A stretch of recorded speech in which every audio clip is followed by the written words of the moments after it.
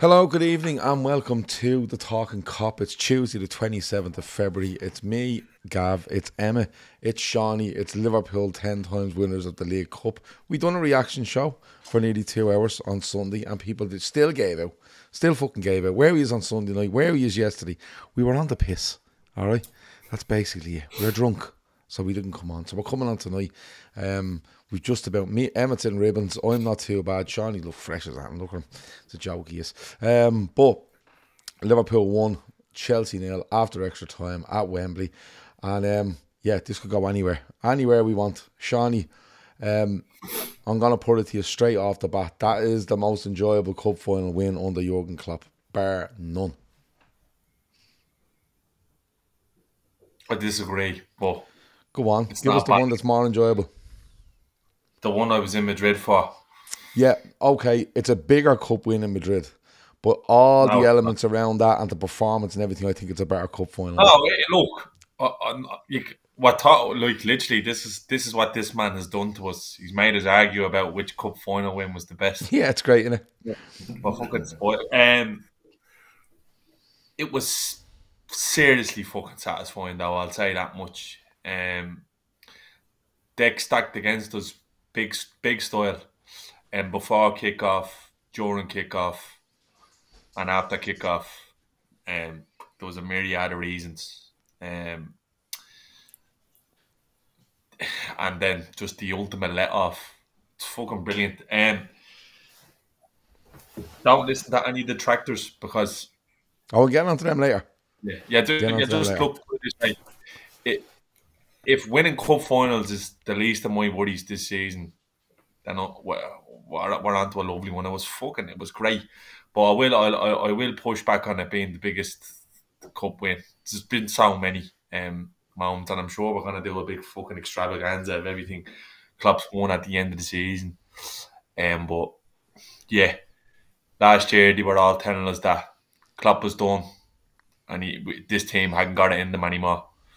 And we're in a position again where you're winning the Carabao Cup final and then going right straight back in, boys. We've another 3 trophies to fight for, and it's high times, honestly. These are the days, boys. These are the fucking days. They really are. Emma,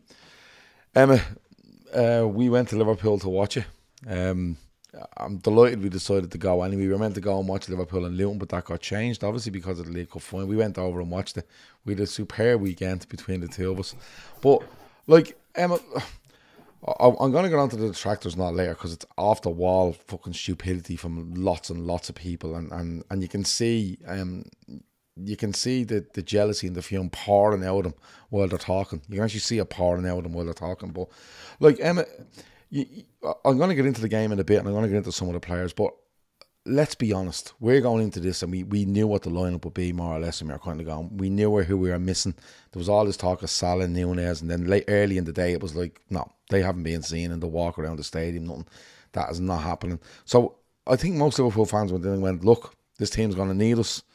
Everyone in the ground, give it everything you have. Everyone at home, just fucking cross your fingers and wish the boys do themselves justice.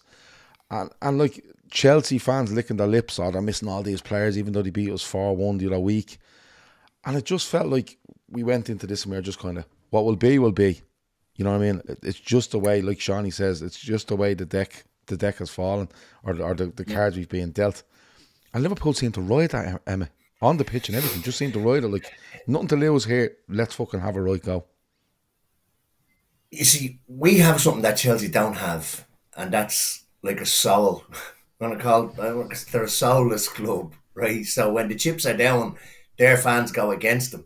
When our chips are down, everybody gets behind them. That is probably my favourite final that I actually the next day couldn't remember any of it. I had to go and start watching videos of it. But at the time, it was one of the most enjoyable. Yeah, no, well, yeah.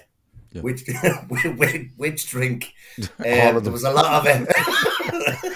All of them. Yeah, no, it was absolutely brilliant. That LA at the start of the extra time is basically Istanbul's "You Never Walk Alone" at halftime. Yeah, when the players can hear that. the chips were down, but we've a group of players that trust in each other. They're a team, and they know what each one of them is capable of. I know we've spoken loads of times about these, like this. The same football is played down through the ages at Liverpool, and these lads, the young lads that came into the squad, knew what would have been expected of them. And I think that, look, an awful lot of that is to do with Klopp. But I think there's also another lad that probably doesn't get an awful lot of credit is your man Vitor Matos. He's had an awful lot to do with that as well, and it's kind of the progression of the lads into the senior squad. But it's just everybody was pulling in the same direction for everybody. They're a team of individuals, Chelsea, if you ask me. And like I said, the crowd turns on them. We get behind our crowd going down there, and I can confirm to anybody else, it wasn't fucking speakers, because you hear that as well. Oh, the speakers at Wembley were really loud. We got behind. We knew that they were going to need that 12 man. I know we always talk about that 12 man, and that's what it was. Everybody were in it together. That just doesn't happen at Chelsea, and that's what, for me, what made it so enjoyable. Because even where we were watching it, like, it was just, there was that feeling, that buzz, that they can do it. We just need to get behind them. We were singing, the crowd were singing. It was just unbelievable. And that's what we have that Chelsea don't. And I don't think they'll ever have it. Liverpool have had that for donkey's years, going back to the 60s, 70s. And it's ingrained within us. It's ingrained within the players as well, within the club, that it's all for one and one for all, basically. It's Seany, how much does the team? It's hard to follow up there what Emmet said, because because I wanted to ask you, like, what he says is absolutely spot on. Like, but all very emotional lives with cousins, brothers, friends watching the game the other day in the Camden, and 400 losses in the Camden. And when it comes to the end, you kind of think, like, and I know a lad, a long-time friend of mine, who's the only Chelsea fan I've known me whole, and this is predating the Roman days. And look, I'm good friends with him, man. I wouldn't consider him like a dickhead. He's always been a Chelsea fan, and he said to me, "Do you know what? If we had been playing anyone else the way today, and the game was going that way, I would have been licking my lips, thinking, we'll fucking beat these here." He goes, "But no matter what," he said, "I just knew that this fucking Liverpool," he said, "no, he's gone on record in years gone by saying he hates Liverpool, and I hate Chelsea. Simple as that." But he turns around and he goes, it felt like that when Kelleher was making saves. And in fairness to my brother Paddy and Gizmo, my head was gone watching the games. I'm thinking, fucking Stuart Cabinet, the terrible decisions, players going down injured, looking on the bench, kind of thinking, fucking hell, what do we who's going to win this for us? And I'm thinking, these cunts always won, and it was all going in their favour. And then Emmet says the LA, but I think the crowd smelled blood. I think the crowd smelled blood. We have a few chances early on in extra time, and they just stopped playing. They didn't play football at all from 90 minutes on, and we were on the bounds of our arse for the last, I'd say, 25 minutes of in regular time. And you can see the lift that gives them. But that comes from, like, Emmet's spot on when he says Vitor Matos, but, like, I haven't heard his name mentioned on a single podcast or anything else this whole weekend. And, like, imagine being Alex Inglethorpe going to bed on Sunday night. Yeah. Knowing that what you've done and what you've put in place. Yeah, there's a picture of 11 of them, I think, after the game. That are involved in the first team squad. And James McConnell is letting the ball roll across his body in the 104th minute of extra time at Wembley and playing the ball out like he's fucking prime Busquets. And you can just tell that the crowd were like, these kids are grand. We looked no different when them. That can swallow you up going out in front of 90,000 in a League Cup final. Your man Jayden Dance has played about a half an hour's football, senior football, before the other day, and he comes on and he's sticking it up to these lads who Chelsea played 50, 60 million for. And it just comes down to it. They don't care. Their players don't care. The mercenaries all signed up on 8-year contracts on fucking huge wages. Look at the very start of the game when the melee kicks off in the corner. Sterling's walking down, picking a shot about his goal, walking away from melee going, I don't give a fuck about. Yeah. This doesn't mean anything to me. And it fucking meant everything to them players. And I don't care if it's the fucking Johnston's Paint Trophy, the Papa John's Cup. What that was on Sunday was a couple of new lads coming in the door. Diaz, Gakpo, who probably came in last year thinking, this is a fucking brilliant side and we're going to win loads of trophies. And last year, it doesn't go away. And then you have McAllister, you have McConnell, you have Bradley, you have you fucking... Clark, sorry. Look, I'm running. I can't even name them fucking all. That's how ridiculous don't it know is. their names. Don't even know half They them. all, Never heard they of them. all, they all, and Endo as well. Like, who all feel part of something. That's a connection with the crowd, mate. And it was Klopp 2.0 the whole time, and it's Liverpool 2.0, and you want to be up your fucking tits if you're a manager and you don't want to take over this team, because they're a group of fucking savages. They're a gang of savages. That's exactly what they are. They fucking dug it. And look, you bet your bollocks Klopp's created a siege mentality for the rest of the season. But you bet your bollocks they would have been listening to all the shit that was talked on all of these fucking the usual avenues, you know what I mean, before kickoff, during, like the whole shit, and they just dug it out. It's like so often I've been turned around proud to say like fucking hell I support Liverpool, but then I'm just kind of thinking I feel sorry for any cunt who supports anyone else, because they'll never, and I don't give a fuck what anyone says, they will never understand what it's like. They will never understand what it's like. Fucking idiots on whatever they are turn around saying it's only this, it's only that. Tell them lads that because I'm telling you now, there's been serious fucking fires lit in bellies there over the week, and Klopp turned around, come around and done an interview the other day saying the only reason I'm going is because I know it's going to be okay, and it's just further vindication that we won trophies before Klopp, we win them after Klopp. The one thing that's constant is what Emma said earlier, the soul of this club, what this club is built on. We've had times, we've had shy times, we've had some fucking really good times. I'm spoiled. I'm fucking so beyond spoiled. We're sitting here arguing about which cup final is the most satisfying win in the club era. Like, do you understand how fucking ridiculous that sounds? Yeah, I know it is. It does sound ridiculous, but you see, most satisfying Liverpool win ever, probably not. The most proud I've been after the Liverpool final, absolutely. I couldn't be prouder of that gang of players. And then again, Virgil coming out going, the first one I've won is skipper. Big man, people turning around saying, I don't know whether he's a leader, he's a little bit this, he's a little bit that. He's the fucking best that's ever done it. Simple as.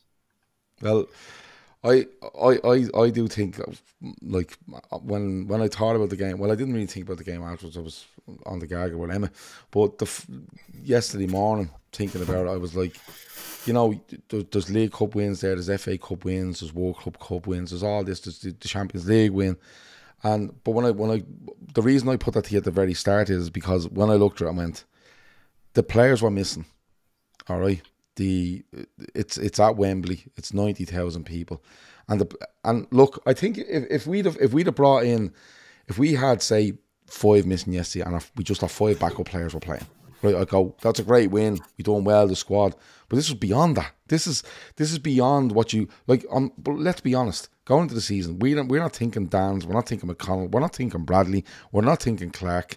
You know what I mean? We're not thinking any of this. We simply aren't, and we're actually thinking, if Kelleher doesn't play this season, brilliant, because it means Alisson is fit all season. So it just when I factored it all together, I thought to myself, there mightn't be a better one.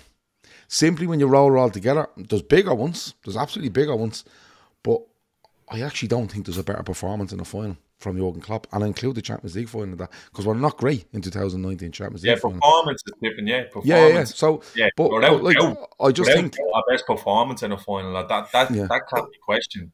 My biggest thing on it is, my biggest thing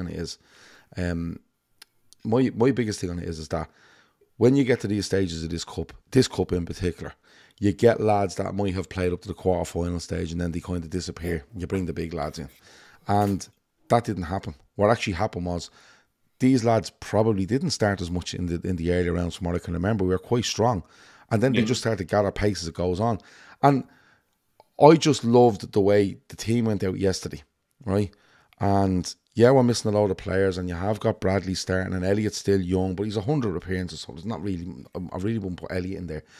But you have, and what happens is they come on. They don't come on like with 10 minutes to go, and we're losing, give them a game, or we're winning, try give them 5. He brings them on in crucial parts of the game and says, "You go on and you play." And like you said, McConnell's taking the ball off Kelleher. 2 lads encroaching on him, and you think he's going to pop it back to him now. No, just drops the shoulder into midfield and just moves through midfield. I think the goal actually comes from that. The corner for the goal comes from that, because he turns and plays and keeps playing and it's just shot by Clark. I think. Yeah, it's just. Out for the corner. I just think it was the perfect recipe yesterday of Liverpool supporters turning up. They're way better than Chelsea fans anyway. But them turning up, looking at that team and going, right, there's 2 options here. One, we sit here all nervous and one that can fucking, by some miracle, get away with it. Or can we go absolutely apeshit for 2+ hours and see where it takes us? And they took the second option. They went fucking bananas for 2 hours. And you could see the fucking players like looking at the crowd going, yeah, we're up for this. We're absolutely up for this. Don't forget Kwanzaa, John Nolans as well. Of course, Kwanzaa. It's just so many to fucking name. Kwanzaa's forced action in the game is ridiculous. Yeah, he's doing fucking FIFA skills in the box. Like, it's stupid. If Caldwell's doing that, who I rate, does that, like, you know what I mean? That fucking, it's all over.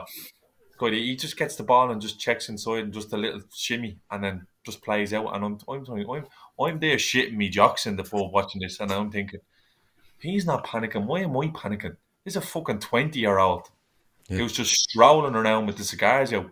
And that's what happens when you're playing against fucking players like Virgil. And here, you're going on about players who are injured. There was the players who weren't even with the squad able to fucking celebrate.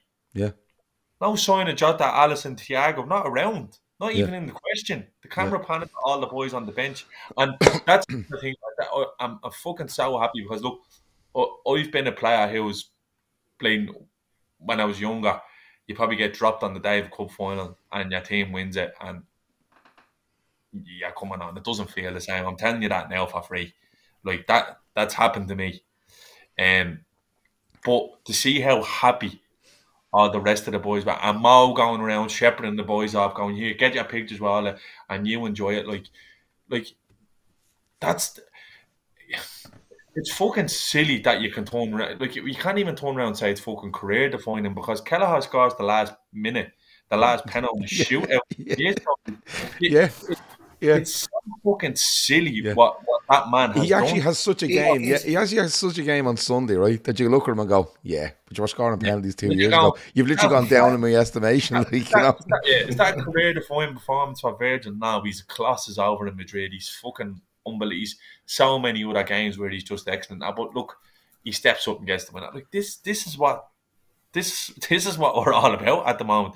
You don't realise how fucking privileged you are. And if you spent last year pissing and moaning out you and fucking moaning about someone like Endo coming in, I'd rather win fucking 1 trophy with a Wataru Endo than 10 with little wankers like Moses Caicedo. Well, I want to get on to them in a bit, right?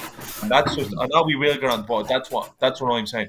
Give me the lads who it means fucking more to, who left it all out on the pitch there on Sunday, and walked off as if to say, you're at the getting bullied there by a fella who was playing for Stuttgart last year. Because Jurgen Klopp turned around to a 31-year-old in an empty dressing room when he was brought in, when nobody fucking wanted him. And I mean everyone was going, what the fuck are Liverpool? And I mean everyone.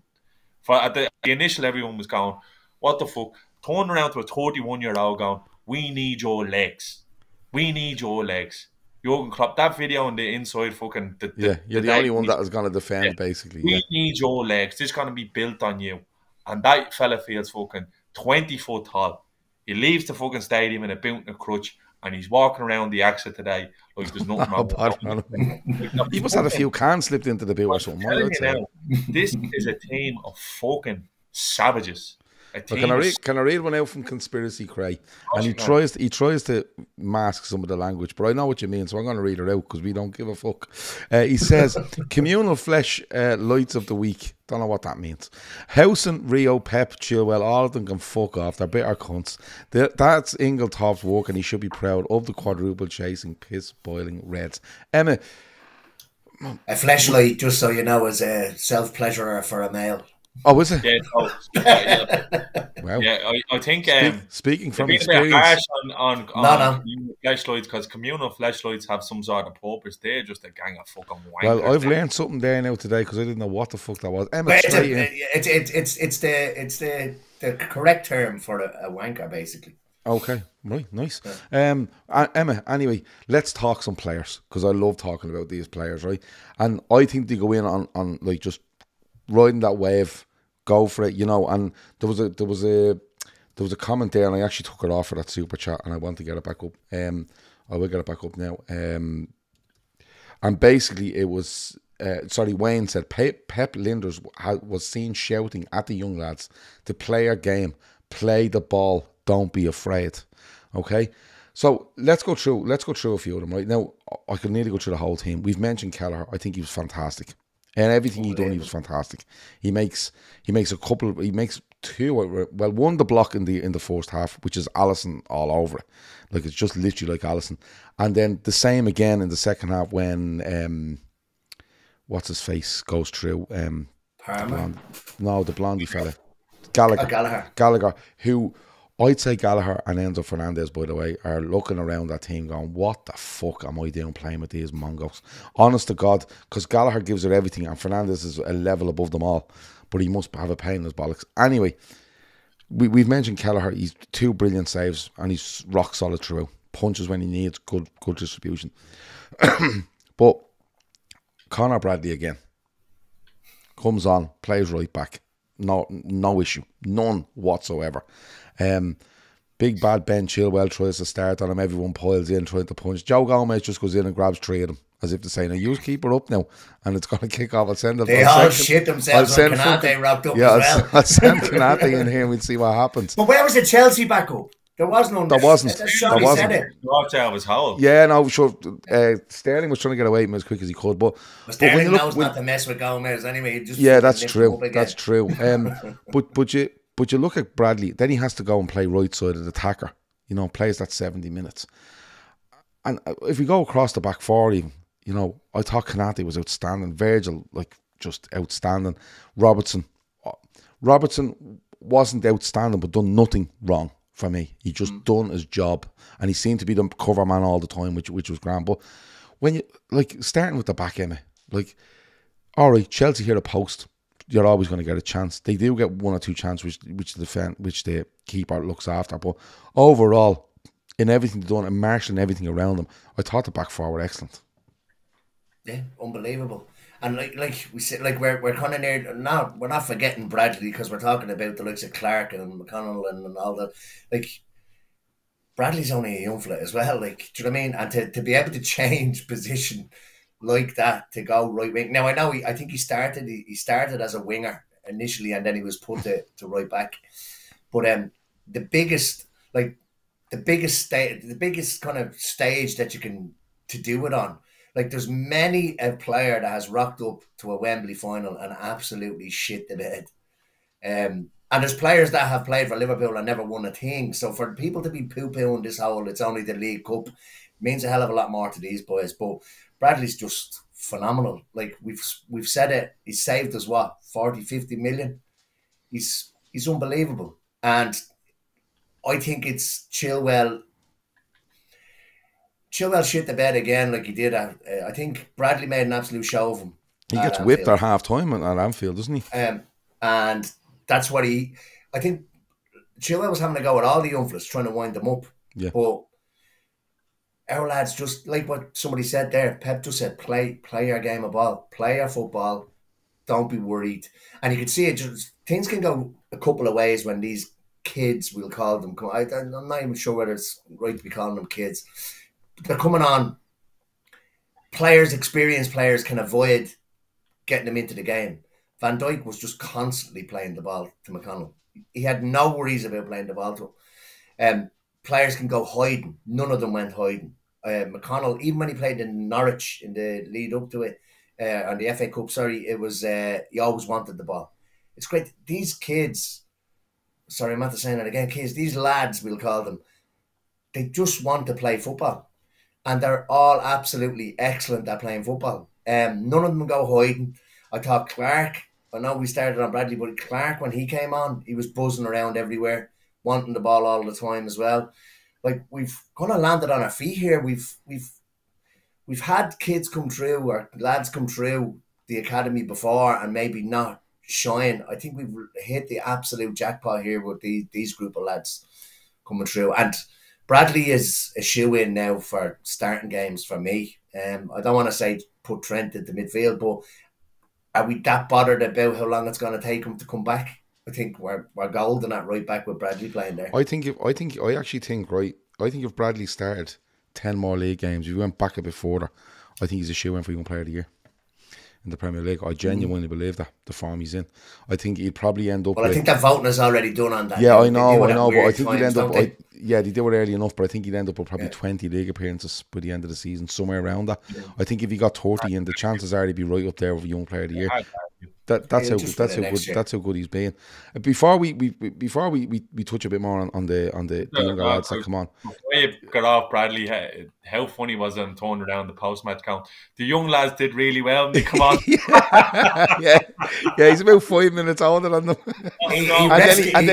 And he tried to say fucking, and then he stopped himself, which was amazing as well. But Seany, I want to give I feel so sorry for Gravenberch.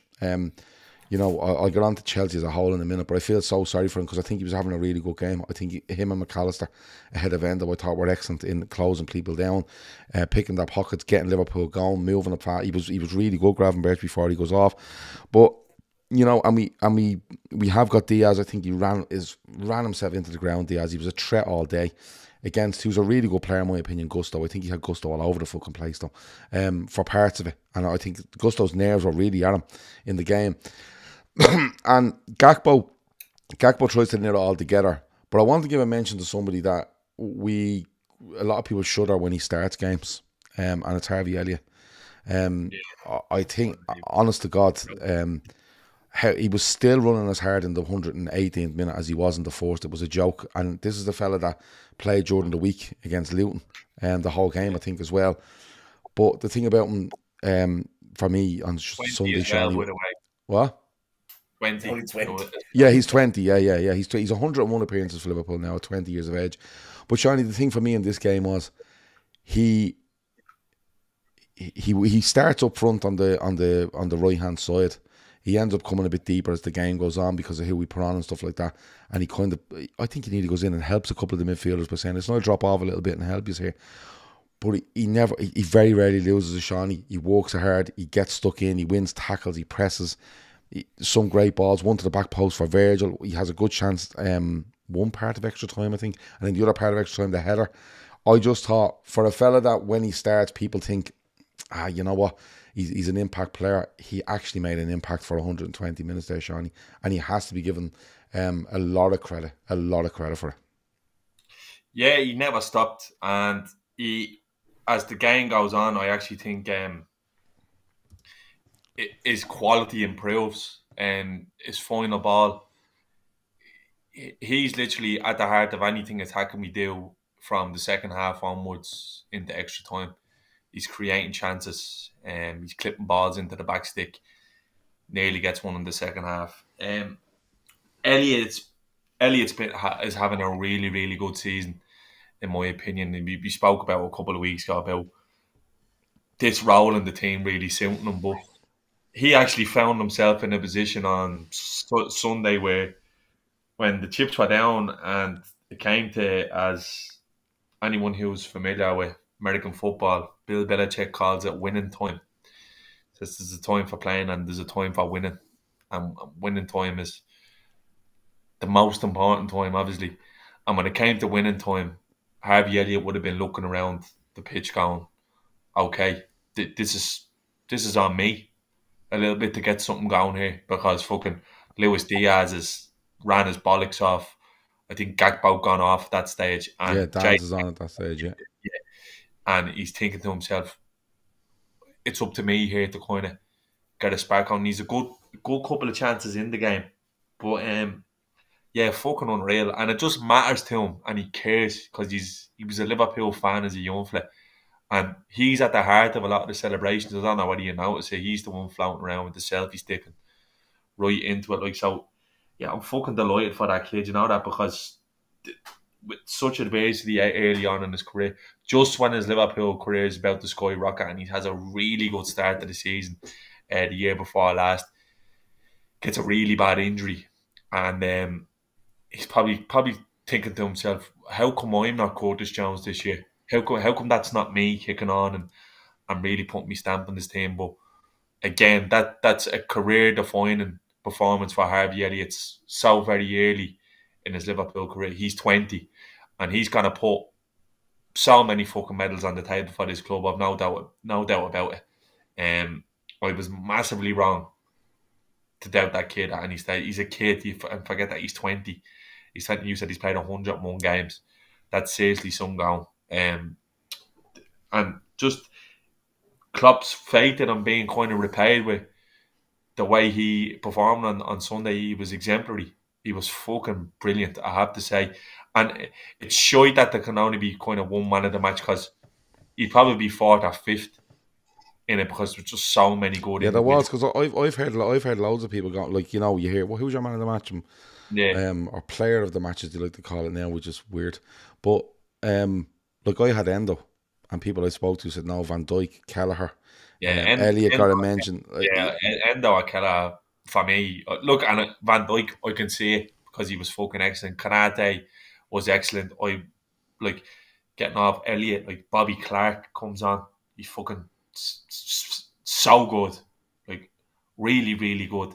And I got, like, going back to Elliot and the young lads, like, something that I remember watching an interview with Roy Keane years ago. Right now, obviously Roy Keane is not in the Liverpool parish, but people forget how good of a player he was. And he talked about when he makes his debut for Nottingham Forest at Anfield for Brian Clough.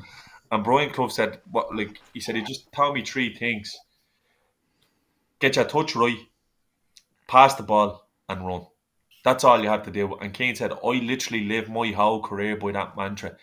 And you could see the likes of McConnell and Clark, just to point at the other day, work hard, make sure the first touch is right, and move the ball. And they found themselves in positions where they were overrunning Chelsea. And that's why Chelsea turned around and goes, hold on, if we come out here and keep playing, these little passes are going to run all over us, because it's not a case where Klopp's just bringing on lads for our legs. These fellas have quality and they'll cut us up. Well, Klopp said it. Klopp says, and he's quoted as saying, at a certain point in the game, and I must look up the minutes they come on, but at a certain point we 87 knew. Yeah, was the later ones. Right. He says, I think Bobby Clark comes on a little bit earlier. Yeah, he said, but Klopp is quoted and he says, we knew at some stage during this game we were going to need fresh legs. He said we had fresh legs, but the problem was they were young. But he follows that up with, yes, they were young, but they know what they have to do. They're not here for just no reason. When they go on the pitch, they know how to. They basically know how to behave and how to play. And basically, and I don't think it was a case of don't go out and do anything stupid. I think it's a case of the mentality that's in what you consider our 19 first team players, or whatever amount of them there is, has to be in you as well.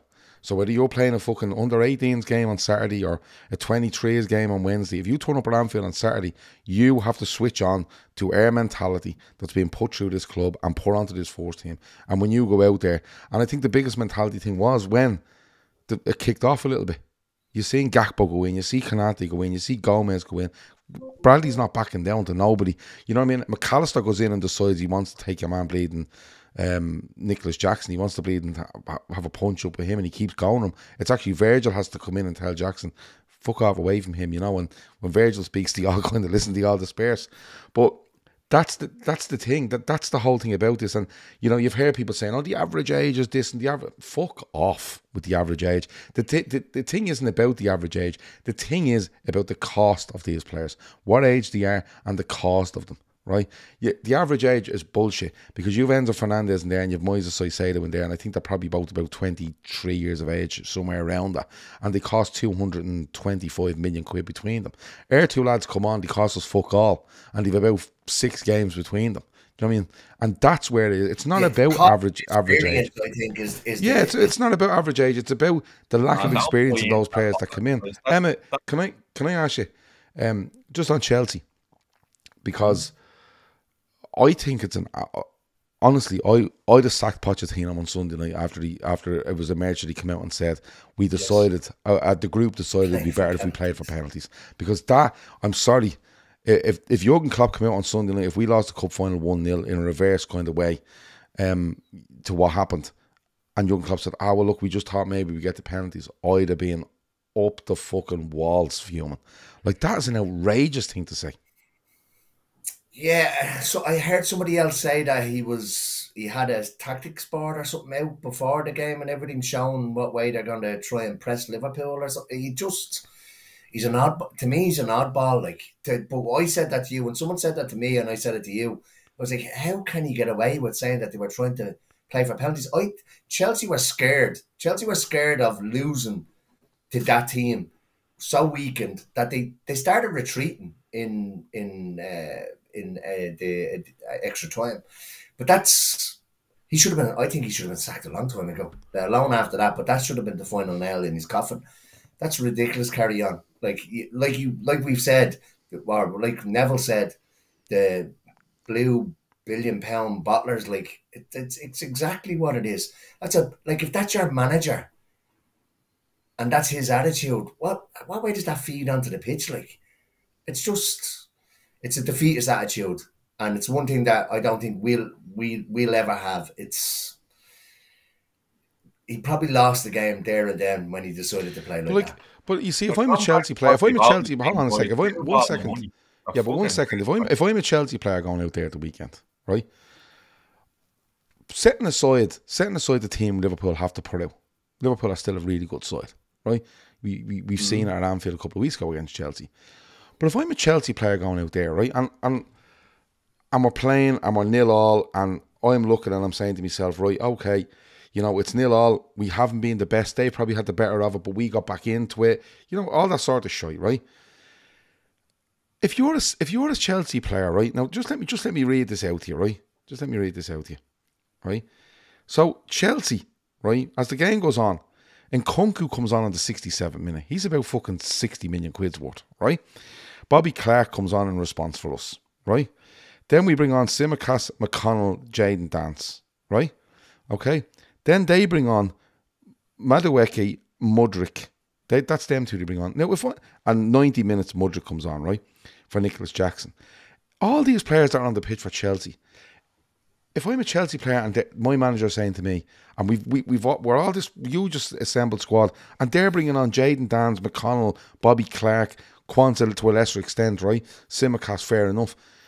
If he's telling me to play for penalties when these are putting on young fellas that don't play first team football for Liverpool, and we're walking around as 50, 60, 70, 80, 90 million pound footballers, I would be looking at my manager going, he is, like, his head's gone.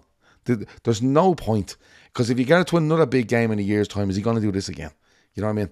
And that's what I just couldn't get over. All these players come on the pitch. But they're all attacking players as well. But all this value, and he's basically saying to them, just play for penalties. We'll play for penalties. So he basically in his head thought they've more youngsters on the pitch that aren't used to this than us, so we'll just play for penalties. Why didn't he just go and play the fucking game? You know what I mean? If they've more youngsters on the pitch that aren't used to this, why didn't he just go and play it and put pressure on them and see if they could deal with it? Like, Seany, I don't know, maybe I'm overreacting to this, but honestly, if Pochettino's my manager, and if Pochettino's Liverpool manager and he turns around after a game like that and says that, I want him out the door ASAP, because that attitude is just beyond a joke. Yeah, he's on borrowed time, I'd imagine. Fucking Roman would have sent him to the gulag long ago. Never would he fucking forget about, like, they bottle jobs, yeah. Like, what can you say? They can't afford to sack him. No, that's right. Well, he doesn't have a huge contract. I think he's. Yeah, I was baffled by their approach in extra time, and I can understand that they were probably leggy in that, but like, it's fucking. But what do you expect? Like, who there cares about the club? Let's be honest. Yeah.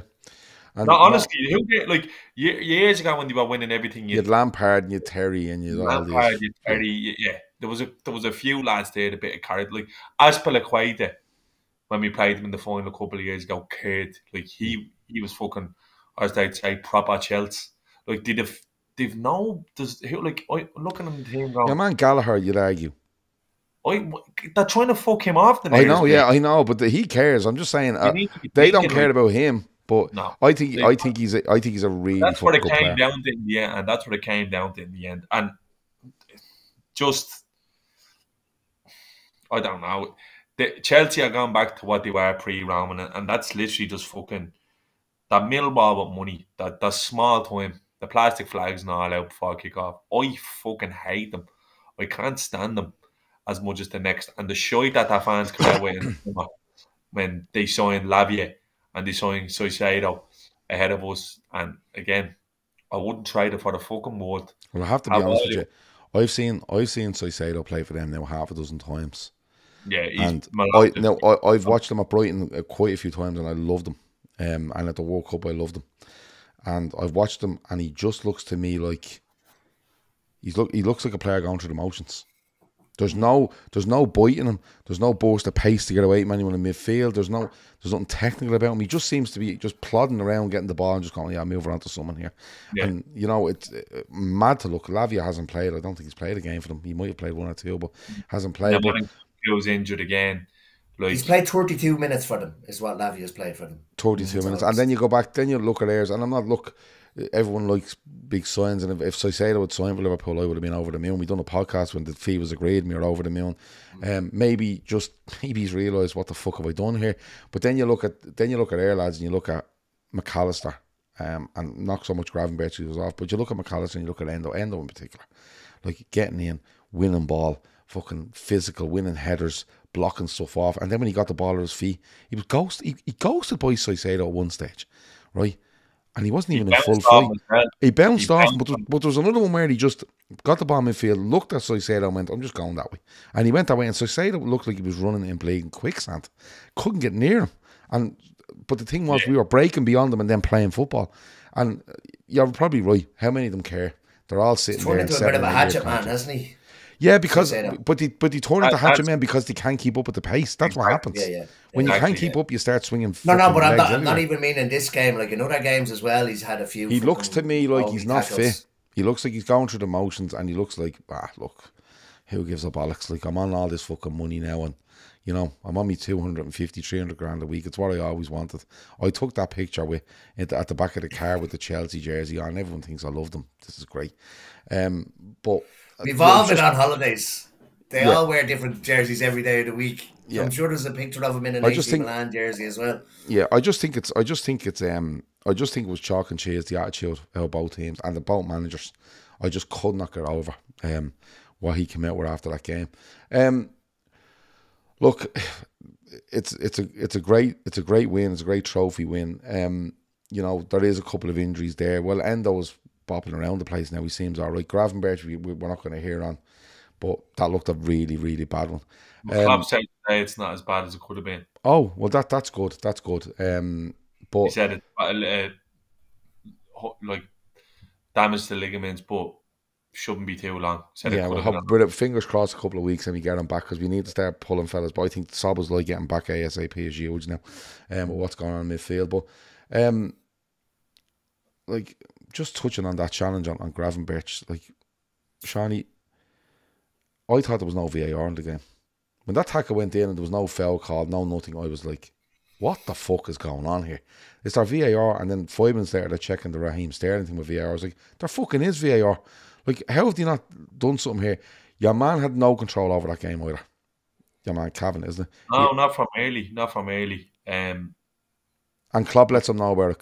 Klopp is fucking gone mad. I don't think he shakes his hand after. No, he's had enough of him. I think Caicedo had I'd say about 11 or 12 fouls in the game. He did Endo as well, didn't he? He did Endo. He booked Endo. He's the reason why Endo was in a boot as well, was he not? No? I thought he throws himself into a couple, but that one there should have been. VAR have to look at that and go, you might want to go back and look at this one.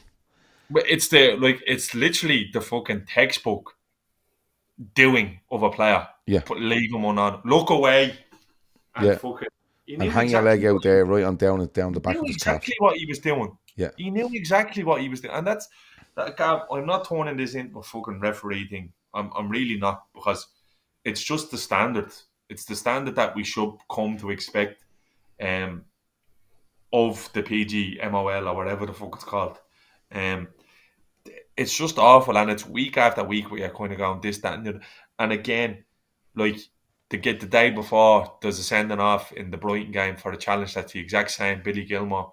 So, like, again, like, they will frame this whatever way they need to sort of to justify the decisions being made in the game by the Anfield. It was fucking shocking. He didn't even give a foul. Yeah, but that's the thing. Yeah, like, and the funny thing is, regardless of whether it's intentional or not, it's a foul. It's a foul. It's dangerous play, and so it's intentional or not. It's like when a player has to go off on a stretcher. How can you say that he hasn't put the players' well-being at risk? On the head there. Harry Kane is a cunt for it. Harry Kane has done it loads of times. That backing in thing that he used to do. You're looking away and you're going over the ball and you're going, and he knew exactly what he was doing. He knew exactly what he was doing. Kieran says, did you hear get Dermot Gallagher on Kavanagh in the final? Clueless, my ears were bleeding. I haven't listened to Dermot Gallagher talking about. I won't. I couldn't. I just couldn't, because the mental gymnastics. Didn't Pochettino say something on Friday though about the refereeing? He made some comment about the refereeing. Hopes now buy into the whole club farewell thing. Yeah. And so Chris Golan says, lads, according to Sky, he was looking away. So I say though. That's literally the fucking hallmark of the challenge. That's the biggest telltale sign. When you try something there and look away as if to go, I just won't even look while I'm doing this. It was absolutely ridiculous. But Klopp wasn't happy. It was a foul, and I wouldn't have minded if they come on and went VAR, have checked it, and it's not a red card offence, and I don't think they can go back and give me yellow anyway. I'd have been fine with that, but there was nothing, absolutely nothing on it. Anyway, before we go, can we talk about the Fume and all the stuff pouring out of people? Because I seen a clip today of some fella off the ball. Don't know his name. I'm presuming he's one of the hosty fellas. He was sitting there with a mic in front of him, and he seemed to be in the middle of the room. And honest to God, I've never seen someone so upset at Liverpool winning the trophy in all my life, right? Basically, and he's not alone. There's loads of people out there basically saying, it's not that big of an accomplishment. Sure, if Liverpool, when United won it last year, it was a Mickey Mouse Cup. There wasn't really anything. And the guys beside him are like, yeah, but you have to look at the context of the players that have missing and the players that they bring on. He was like, yeah, okay, yeah, good win, good cup win. Yeah, okay, fair enough. Good cup win, well done. And I was like, holy fuck. Like, yeah, but you might as well be watching the fucking WWE. Is it only us that does this to people? Like, genuinely, like, look, I know loads of fans of different clubs, and I had a few of them on to me, United, Leeds, and they all went on and went, fucking brilliant that. Like, in fairness, it was fucking brilliant. The way they just put that team out, lashed a load of young fellas on, and still went for it and got a deserved winner. Fair fucks to them. But why do people just have to, they can't, are we the only ones that do this? I'm not too sure. Well, I tell you why. Alright? If you're a man on off the ball, and I know the fella you're talking about, I don't know his name because it's not worth fucking knowing, but I know him. He's an absolute bleeding nutsack. I know the fella you're talking about. If he'd have come out today and said, brilliant for Klopp in his last year, and then just goes to show, which the balanced media and coverage on Klopp is going, that win typifies Jurgen Klopp's Liverpool, where no matter what, they found a way, and he trusted in fucking every single last player in the squad, and he got it done. Would have got little to no engagement. But that retweet's flying around, that's going around WhatsApp groups all day, and it's numbers and engagement, and that's currency. Yeah, because that's all it is. That's what it is. Like, I understand some of that. Around say it's Fume and it's boiling piss, but it's all just. There's a really good podcast that came out today, and you should watch it. It's Mark Galbraith with your man Lawrence, who was on The True Geordie, and it's Mark Galbraith just being himself and they're just having a chat. And hold on. Lawrence that was on the City fella. He's a Liverpool fella. He's a Liverpool fan. He was at Phil Geordie. He's actually good. He's good skin. He's got long hair now. Yeah. Right. He had him on that podcast, and they were talking. He left True Geordie about True Geordie being an absolute fucking sausage, but he turned around and said, like, that's what it's become now. It's all about being provocative and getting engagement, and it's not about kind of employing logic in conversations and fucking. Do you know what? Galbraith plays a bit of a character and he's on the wind up, but he turns around and he goes, "That's what it all is now." It's like De Bruyne comes back and has a good game, and he's the best Premier League player of all time, and then Galbraith was like, "The fella's making this video is 20." And talking about Gerrard and Paul Scholes, he says, when Paul Scholes and Gerrard were playing, you were still up your marsh chuff. So you wouldn't even know. You wouldn't even know that was his exact words. Yeah, I know. I've seen a bit of that. It's all got to do with engagement, and that's all it is. It's like, I agree with some of that, but I do find some of them. You know, you're looking at a load of them and you're saying to yourself, that's engagement. But there is some of them, Seany, where you look at them and you go, only one of them. There's only one person.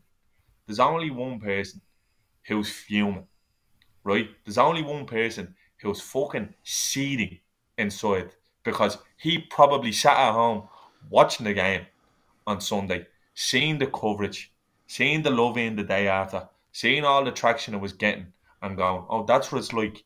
That's what it's like to manage a club where it fucking matters." The only one who's rattled out of them all and not trying to look is Guardiola. Guardiola head lost. I don't care what score he won tonight. You could see him. He turned around there going, "Liverpool are unstoppable. They look unstoppable. But, oh, when we win and nobody gave a fuck." When you win anything, Pep, nobody gives a fuck. Because you manage Man City. That's the God honest truth. Yeah. All right?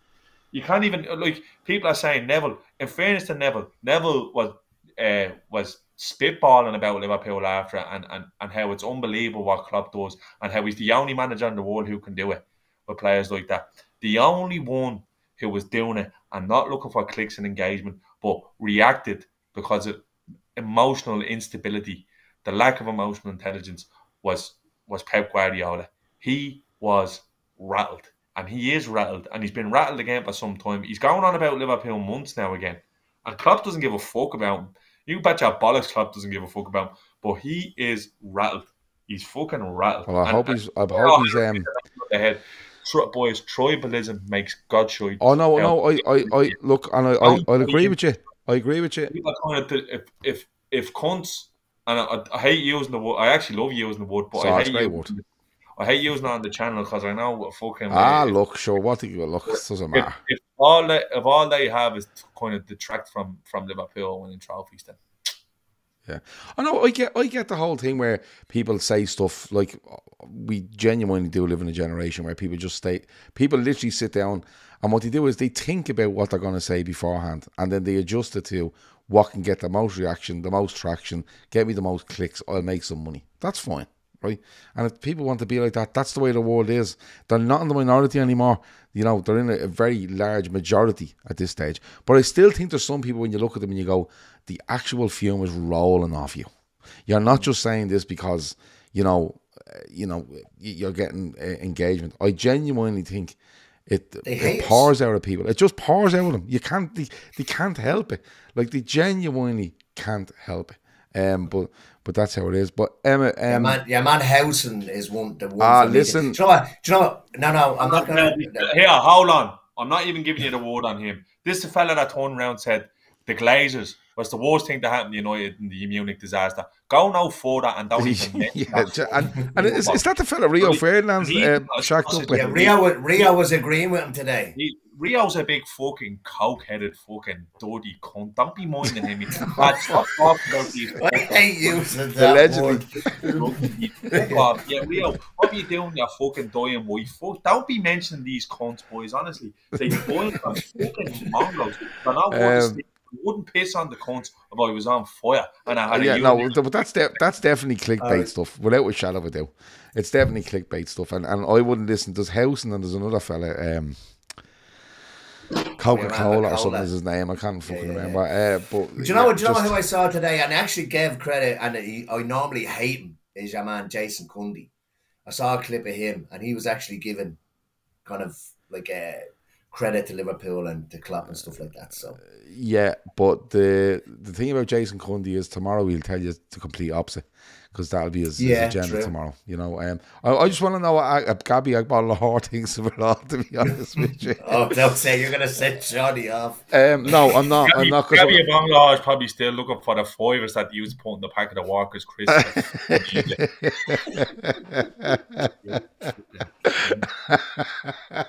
Anyway, come here. Before we go, we've a game tomorrow. Johnny Doyle says Shawnee is pouring here. Yeah, he fucking is. You had to say, I'm supposed to be going to bed now, and you I know. Sorry, Shawnee. Sorry, Shawnee. It was annoying Gav all weekend. But before we go,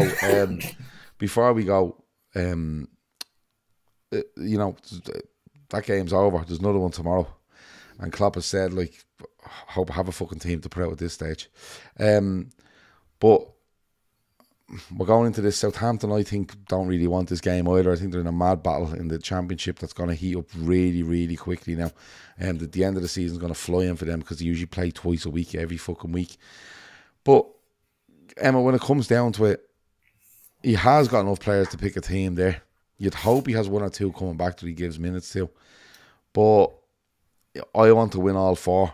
I want to go out and win this. And I'd be quite confident wherever he puts out a winner anyway. But the bigger game is definitely the weekend, Forest away. Yeah. Like, you'd like to think that Szoboszlai and Núñez are close to coming back with the way they were doing the Grand National hurdles over people to get onto the pitch when we scored. So, yeah, you'd like to get even, just even two back. I think it's going to probably go heavily on the lads that saw the game out on Sunday. I'd say maybe Simicast will start. You might see like a Gomez Kwanzaa. I know Gomez played a good bit of the game on Sunday, but I still think you might see him in there. Kwanzaa? Kwanzaa? Yeah, he only come on. No. Gomez played. Gomez, sorry, but Gomez comes on after 28 minutes. So. Yeah. So I think you might see them at the back. Bradley, I think you'll see at right back again. And then I don't know what way he's going to make up the midfield, because does he put McAllister in? I don't know. I'd probably go something like McConnell, Clark, maybe Gakpo. And then up front, Diaz doesn't play. Who do we have? Diaz. Now, Diaz probably only has one leg left, I'd say. I don't know. Kate Gordon, maybe. I don't know how to pronounce your man's name. Naomi or or whatever. And maybe Dance. And I agree with you. He puts that out, and why laugh for that? Brian O'Halloran says, Howson is the image of Roz from Monsters Inc. Look it up. He also looks like a young delinquent Santi. Sucks to be him. Roz from Monsters Inc. is a fantastic show. And I know that because I watched that film maybe 100 times with the kids. But look, I think you're right. I think it's going to be a mixed match, and whoever finished the game probably has more chance of playing. But like, Shawnee, my biggest thing on this is, do we get a couple back? And I'm not talking to start the game and, run them into the ground for 90, but I wouldn't mind seeing Salah and Núñez and Szoboszlai on the bench and coming on for half an hour. Núñez and Szoboszlai are on the bench. I think they could be on the bench. Look, whatever, boys, there's going to be fucking 11 or 12 lads who picked up winners' medals on Sunday. You're fucking off your tits if you think they're not buzzing bouncing in to play this game. Anfield should be rocking as well. So I wouldn't be worried about it. I think any 11 we can conjure up and put out tomorrow. And this is not to detract from Yoke. The only thing I don't want to see, is what? Is that fucking sausage in there. Oh, because if you have mentioned that, could happen. Yeah. If Adrian is in there, I'm not watching it. I'm telling you that now for free. Look at the head. He'll watch the United stand with Howson and McCullough instead. You're the whole that that's getting me off. I was in great one. Anyway, no, look, I don't know who's going to play. I don't even know if Adrian's registered. Oh, stop. Anyway, look, we're going to leg it because that's an hour. And we said we'd do an hour. It's been really good talking about Liverpool, annoying everybody, bringing all the young lads on, and just winning games of football, winning cups. And in all seriousness, it's a day that all them players will remember for the rest of their life, regardless of what goes on in their career, whether it's a fantastic career, an average career, a failed career, you know, because it happens through injury and different things. But that will stick with them for a long, long time. And it'll stick with all of us, I think, for a long, long time as well. 10th League Cup for Liverpool. They changed the wall out down at Anfield there. People got really annoyed about that as well. Oh, look at them changing the wall. Look, the next day. What do you want us to do? Leave it? Like, they didn't ring up the fella with the numbers and go, can you change the wall? And you went, look, I'm up to my eyes. I'll be around here in about 3 weeks. Do you know what I mean? It's not how it works. Liverpool Football Club ring. You just come down and do it. Do you know what I mean? People go mad over that. Oh, look at them changing it already. What? Do you want another week of the wall just looking with 9 on it so you can console yourself before, or just do the 10 overnight and don't tell anybody? I was fucking it was brilliant. Anyway, that's about it. Before we go, our fundraiser, the link is in the description.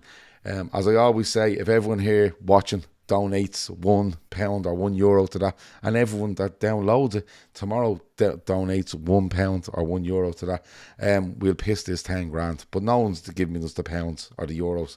So go on, do it. The link is in the description. If you can't, fine, share it and tell people to do it. Get all the people you know these fuckers you know, and go, that fella's minted. Send it to him or her and go, listen, you're minted. Put a load of money in there, will you? And put my name under it. Everyone will feel great about themselves. Anyway, do that. Phil's link is also in there as well. He's done that 5 mad races he's doing. He's training really hard, in fairness to him. And that's for the Laura Lynn Hospice. So if you can give a few quid to that, please do so. Football Prizes latest offering is Nunes, signed and framed Nunes jersey. But there's loads of other things from the likes of, I think, Trent, Gakpo, Thiago. There's loads of stuff going on in that raffle, so the link is in there as well. There's only about 100 tickets left on that as well. Try your name in. It's about $3.95 a ticket. It's worth it because if you win it, it's whopper prize, and there's about 20 prizes altogether. So the link is in the description for that. What was I going to say? Tomorrow morning, we'll try get on to you tomorrow morning at 10 a.m. Tomorrow night, we will have the match reaction. Thursday, we will have the latest in the greatest series. And we'll be back then on the Saturday for reaction to Forest. And we'll be back on Sunday then with more reaction to everything else that's going on. But on Sunday, we won't be mentioning Macaulay, Howson, Rio Ferdinand, Adrian, none of them, right? Because fucking hell, imagine how we do, right? Don't let Keith watch this. Bring him back on Sunday and just start saying these names. Watch Shawnee go mad and Keith's sitting there going, what the fuck's going on here? But no, it's been an absolute pleasure as always. Thank to the boys for turning up and coming on a Tuesday night. Emma, anything else before we go? No, just a point. I think Alan Burke said earlier on that the best result from Sunday was me not losing my phone, but we all know that I lost it for about 2 hours. Honestly, he wakes up on Monday, yesterday, wasn't it? Wakes up yesterday, where's my phone? I said, I don't know. I'm nearly sure you were lying in the bed with last night, looking at the phone. No, I don't know where it is. Where did you put it? I can't remember. So he literally got up, pulled the fucking room apart, goes downstairs, has the fella downstairs ringing all the staff that were working till 3 o'clock in the morning. He has them ringing them all to ask them, did he see a phone, right? In the meantime, he collects his glasses from behind the bar, goes back upstairs, and he says, right, it has to be in this fucking room. It was literally at the end of the bed, where the mattress meets the headboard? It was literally just sitting there. And he had the place upended. And here he was. Well, I was kind of pretending that it wasn't bothering me, but like me bothering. So, he's fucking insane. He's insane, honest to God. If I'm going to Liverpool again, I'm applying for a bus pass because I'm his carer from now on. That's how bad it got. And you can try clear your name, but not now. We're going. Shawnee, anything else before we go? No, we're all good. Yeah, happy. Enjoyed that. Yeah. Delighted. Yeah, no bother. When that registered letter comes through the door, Shawnee from Rio Ferdinand solicitor, give us a shout, will you? I might go to court for a big bag of bleeding hard-boiled sweets and watch it all unfold. Oh, hey, one last thing. Apparently, Luis Diaz's dad was on the train with a bag of cans on the way back up to Liverpool. Of course. No Absolutely. no wonder the mafia gave him back. I'd say he's a bleeding head wrecker. Yeah, bell them back there and give him. Oh, I'm not done with this fucking easy. I don't He's even fucking want drinking and eating his out of house and home. Fucking hell. Yeah, he's wrecking me head. I've never seen someone so upset after a cup final than Seany lost, and it's outstanding. Yeah, Seany, how was your Sunday? You went out with a few beers. It was great, but it looked good, Craig. Yeah. It was outrageous. What a spot, by the way, but it's always about the company, you know what I mean? And the best part of it was, like, it's a consortium of the boys who'll be making the big trip. Yeah. So, we'll be doing the big shop, so to speak. We're doing the big shop. About 15 of us will be doing the big shop. It was a great night. Birdie was there. Paddy was there. Alan was there. My other brother Gizmo Keith was there. Carl O'Shea was there from your parish. Yeah. And we had a fucking great night. And we ended up in Devitt's, which is always it's always a good sign, isn't it? Yeah. You're in Devitt's. It's one beginner laughing at people. Yeah, that's all you want. Loud of Guinness and some people to laugh at. Right. Yeah, I'll say one thing. There was one fella in the middle of the Camden, and he's the maddest Liverpool fan I've ever seen in my life. He stood in front of the screen like that every time Chelsea made a substitution, going, "Get off the pitch!" You can't see them, right? And he's on a mad for the whole game, right? And then Chelsea score, and then it's ruled offside, and he's over roaring in the Chelsea fans' face, right? This fella is kicking off on, right?